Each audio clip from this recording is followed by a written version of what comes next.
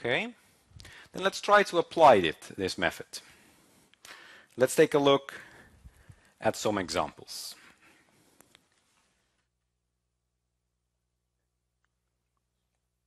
And for our first example, let's take a look at something that we've already seen last week. Let's take a look at binary search. This was that clever way of searching in a sorted list. So binary search, this time I've written down the code in a real pseudocode format, but it's the same as last week. So if you still remember what it looked like last week, that's also fine. My first question is, do you remember what is the recurrence equation of binary search? So how many recursive calls did we have to make? And how much work was it in addition to this or these recursive calls? Okay. Okay. So A and C are both quite popular. And the difference seems to be either 1 or 2 recursive calls.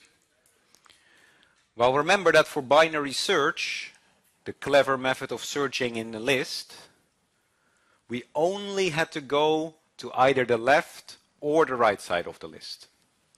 Never into both. So we only need 1 recursive call. So answer A is the right answer here. We need 1 recursive call into half of the list, and there is some constant work in updating some parameters, returning something, calling a function, stuff like this. So the right answer is indeed, and let me write it down on the blackboard because we're going to need it for the next one. It's good to hear that binary search is already worthy of yawning.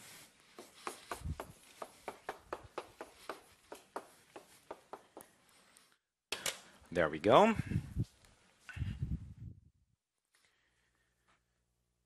So given that, my question is, can we apply the master method?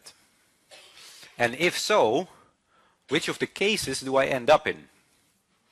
Is it more work in the leaves, more work in the root? Is the work evenly spread? Or, well, too bad, we cannot apply the master method, but well, not to worry, we already knew that binary search was only log n work. Ah, lovely. You also seem to be spread about the different options. So answer C is just about the most popular, equally spread. But let's see if we can figure it out.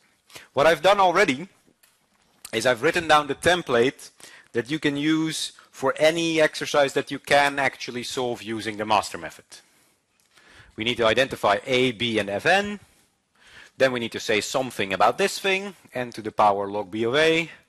Then we need to say whether Fn is bound by this thing in some way. We can conclude what case it is, and as a result we can conclude the runtime.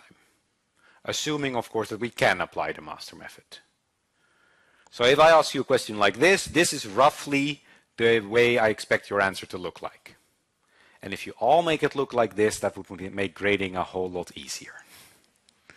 So let's see if we can figure it out. A. Well, A was the number in front of this T, so A is 1. B, well, B was this number that we were dividing by, so B equals 2. And Fn was this thing, so Fn is some constant amount of work.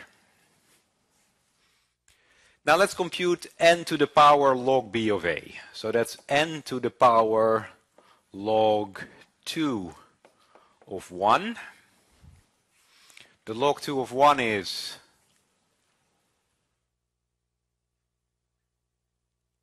yes, 0. So n to the power 0, okay, so just 1. Which means that Fn is exactly that. So we are in case 2, where the work is evenly spread.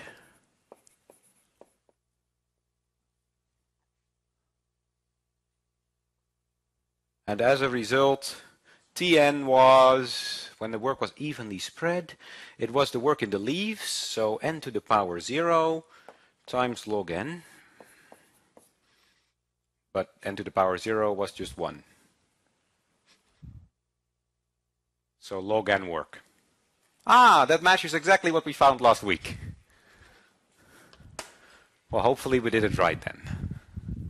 So let me put up my slide with the different cases once more, so that you can check that I did it right.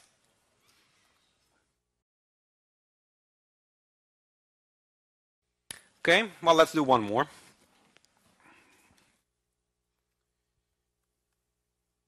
So yeah, the answer is also on my slides. You can check it again at home if you want. Let's go for this one.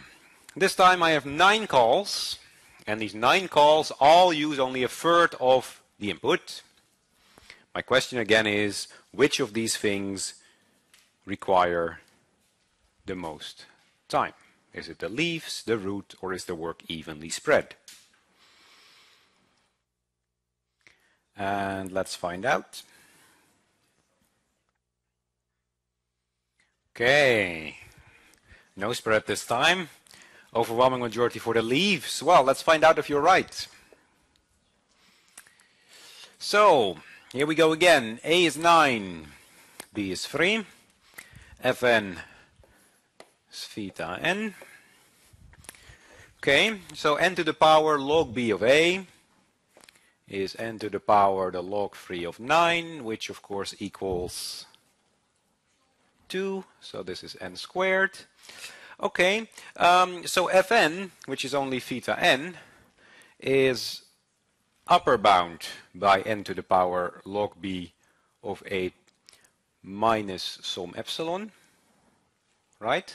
It had to be strictly smaller. Well, take for instance minus 0.1, I don't care. Right, then it's 1.9, that's still way higher than just 1. Okay, if it was upper bound, then indeed it was case 1, where the most work happens in the leaves. And if it was case 1, well then just the amount of time spent in the leaves was the bound. So in this case, n to the power log b of A,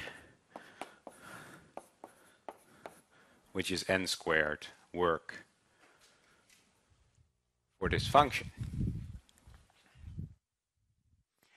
And I hope you see that this is definitely a lot less work than all that repeated unfolding business, thinking of a step with k and then proving the whole thing with induction.